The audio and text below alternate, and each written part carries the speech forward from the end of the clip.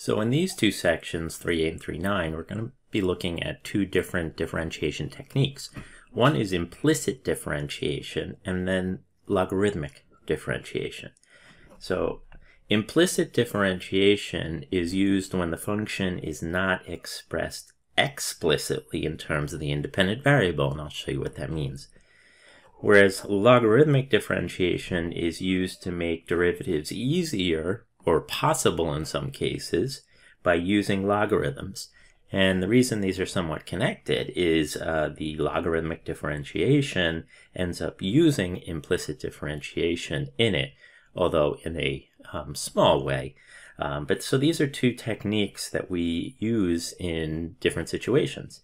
All right, so we're going to look at implicit differentiation first.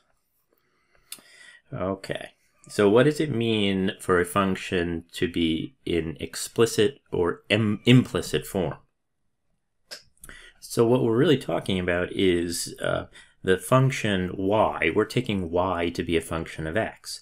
And so y could be explicitly described in terms of x. In other words, it's solved for y. Everything on the right-hand side has only x in it and no y's. That's the easiest form to do derivatives in, and that's what we've been doing exclusively up to this point. But not all functions come expressed that way. We could have the function y in an implicit form. In other words, we're still thinking of the function y as a function of x, but the y is implicitly defined in there. It's not the equation there that we're going to use to define the function is not expressed explicitly as y equals just x, or things involving x.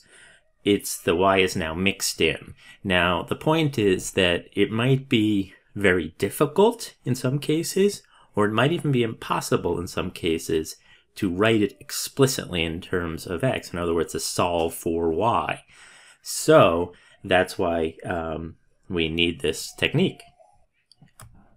So the first thing we're going to need to do is to talk about the importance of the differentiation variable so we understand what's happening in this technique. So realize that, again, when you're saying you're taking the derivative, you're saying you're taking the derivative with respect to x in this case, because it says d dx.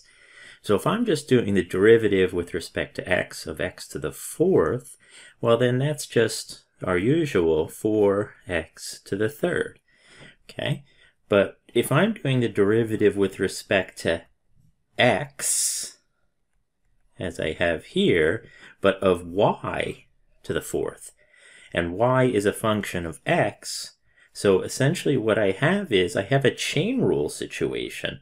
So if I'm going to do this derivative, I'm going to do it, it's 4y cubed, and then I have to go in and take the derivative of y, so I'd multiply by dy dx. I don't know what y is right now, but I know that if I take the derivative of it, that'll be the chain rule factor. So that's a big difference there. And so we see that dy dx pop up when we're doing a derivative of a function y of x. And we're doing the derivative with respect to x. Okay, if, as a side note, if we were looking at d dy of y to the fourth, then that would just be 4y cubed, because in this case it's with respect to y. But if it's a variable that's within the function, then we need chain rule. So we're going to actually use this idea in implicit differentiation. What we're going to be doing is we're going to take an equation, we're going to differentiate both sides with respect to x, assuming that we want to eventually find dy dx, so with respect to x, and then we'll actually just solve for the dy dx in order to get our derivative.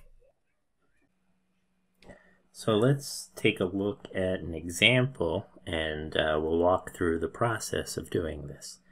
All right, so given x squared plus y squared is 25, find dy dx.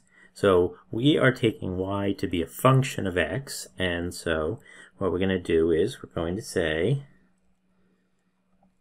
x squared plus y squared is 25. And what I'm going to do is I'm going to take the derivative, so let me just do this in red this time, d dx of both sides. Okay, so I'm just trying to show that what we're doing is we're applying the derivative operator d dx to both sides. Okay, so what do we get? So now what we have to be careful is, we have to be careful of when we get to x quantities and y quantities, because we're going to treat them a little differently. So when I get to the derivative of x squared there, that's my normal 2x. Then I have plus, and then I get to y squared here.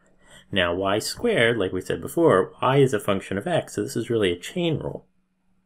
So I get 2y times dy dx. Okay, and that's the derivative there. So notice the difference is when I did the y term, I have a dy dx equals, okay, and the derivative of 25 constant is 0. All right, so that's the derivative taking. So now it's really an algebraic problem of I have to solve for dy dx. So do the normal thing. We'll leave that on the left side. I'll subtract the 2x to the other side. So I get 2y dy dx equals minus 2x. And then divide over dy dx is minus 2x over 2y. And you see that the 2's will cancel. So in the end, I get dy dx equals minus x over y. And there is my derivative. Okay, so notice one thing. This derivative looks a little different than before because I actually have a y in the derivative. Okay, that's not a big deal, all right? We started out in the original version of this that I couldn't or didn't want to solve for y. So a trade-off is, yes, I might end up with y's in my derivative, but that's okay. But it's different than before. All right, but I want to show you that this is really working out the same way as earlier. You know, when we were talking about what is the derivative is still the slope of the tangent line. So let's take a look at this. All right, so I want you to remember that dy dx is still just negative x over y for this problem. So here's the function. This is x squared plus y squared equals 25. It's just a circle of radius 5. So that's the curve that we're looking at. And let's say I wanted the tangent line at, say, this point here, 4, 3. Realize 4, 3 is on the curve because we can see that 4 squared plus 3 squared is 16 plus 9 is 25. Okay, so that does work. So if I wanted the tangent line at that point, okay, so I would know that the dy dx at the point 4, 3 would just be minus x over y, so minus 4/3. Okay, so let's see that in here. So there's the slope of minus 4/3. So that means I could go down 4, 1, 2, 3, 4, to the right 3, 1, 2, 3, or up 4, back 3. So there are a couple of points along with the point on the curve, and I could just connect these. So let me do that. And there is my tangent line. Okay. If I wanted to know what it was exactly, well, again, we found that the slope was negative 4/3, and I know we have a point for 3, so y minus 3 is negative 4/3 x minus 4 from point slope. So y minus 3 is negative 4/3 x plus 16/3 y equals negative 4/3 x. Add over 3, which is 9/3, so I'd get plus 25 over 3. And there is the tangent line at that point. And so everything is working out before. We still found the derivatives. It's still the same thing, but we just found it in a different way and expressed it a little bit differently.